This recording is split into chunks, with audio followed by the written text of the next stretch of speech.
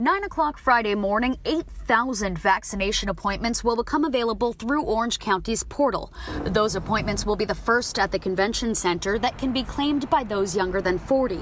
A massive expansion in eligibility as the county announces 21.5% of residents have received at least their first dose. When it comes to COVID-19 cases, we continue to have this dichotomy of going very low in the older segment of the population that has been vaccinated and a little bit of increase in the younger segment of the population that has not been vaccinated.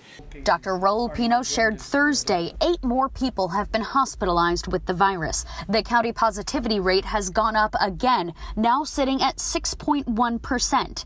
The amount of variant cases has also climbed, up by 23 since Monday to a total of 105. What we don't want to see in the younger segment of the population, if these variants get more aggressive, is what we saw in the older segment of the population.